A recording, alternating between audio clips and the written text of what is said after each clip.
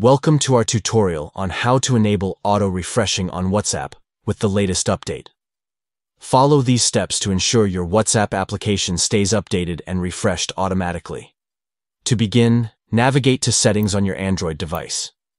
This is where you can access and customize various settings for your apps and device preferences.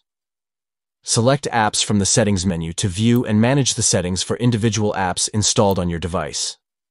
Locate WhatsApp in the list of apps, and tap on it to access the specific settings for the WhatsApp application. Tap on Mobile Data and select App Data Usage to control how WhatsApp utilizes mobile data on your device. Next, toggle on Allow Background Data Usage.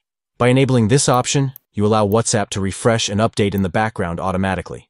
By following these straightforward steps, you can enjoy a seamless auto-refreshing experience on WhatsApp, ensuring you stay connected and updated effortlessly. Thank you for watching, and we hope this guide helps you make the most of auto-refreshing on WhatsApp.